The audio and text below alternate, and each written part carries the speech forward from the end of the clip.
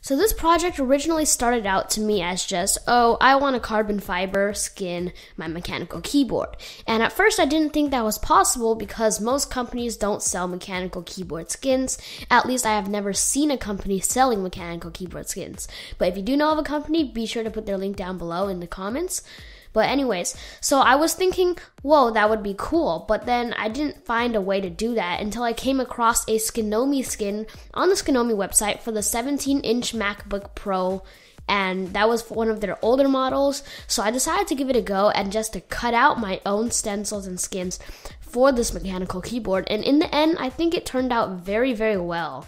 So I originally did this because I didn't like that tan look of my mechanical keyboard wrist rest that I had made myself out of some foam.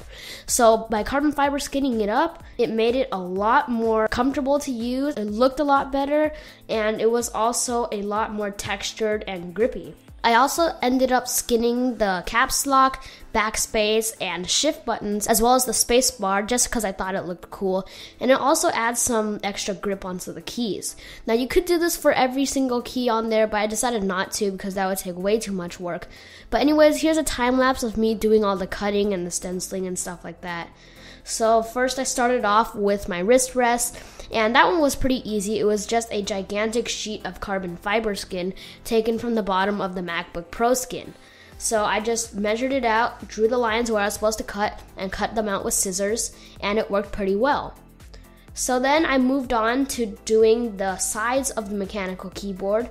That one was a little trickier since I had to cut pretty straight, and also there was the angled sides, but I managed doing this, and as you can see, it turned out okay. It wasn't as desirable as I hoped it would be, but the sides turned out okay.